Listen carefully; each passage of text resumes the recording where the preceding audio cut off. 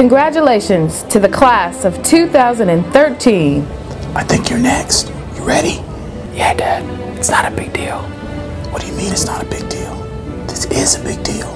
Not really. All my friends are getting awards. Besides, Mom's not here.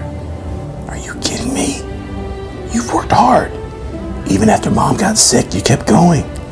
That takes character. You should feel good about that. And for the record, buddy, your mom is here. Maybe not physically, but she's here. And I know she's proud of you. I know. You're right. I just wanted her to be here. Me too. Every day I want her here, Antoine. But you've done good. I mean, I never even had a chance to go to high school. And here you are, graduating from a school that didn't even exist 5 years ago.